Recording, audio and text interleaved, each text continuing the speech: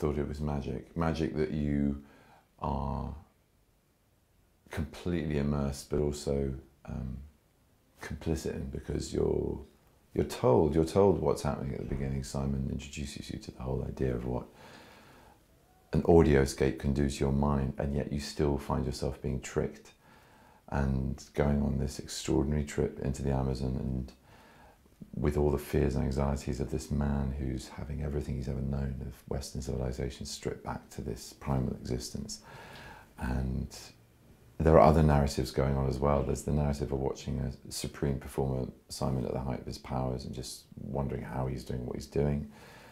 The effects of the sound, and how much is live and how much is looped and how much is taped. It's just, there are lots of those narratives going on in your own head, let alone 2 or 3 different narratives on stage. Simon's telling of the story, the character's telling of the story, and then the interruptions with Simon's daughter. It's just, it's such rich and wonderfully kind of, yeah, it's just enthralling material. Very special, really special.